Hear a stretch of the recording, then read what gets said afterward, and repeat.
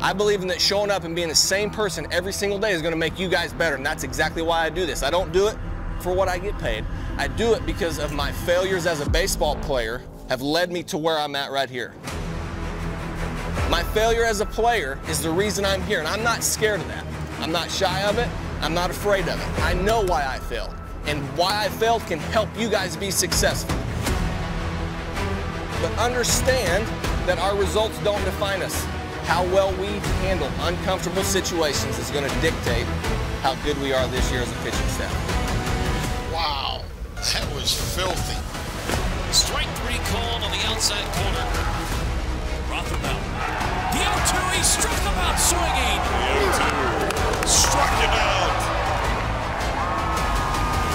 When you guys are out there at 60 feet 6 inches, I promise you, I'm with you every moment you're out there. Every pitch call, every second, all I think about all day, all night, is how we can put this best team to win games.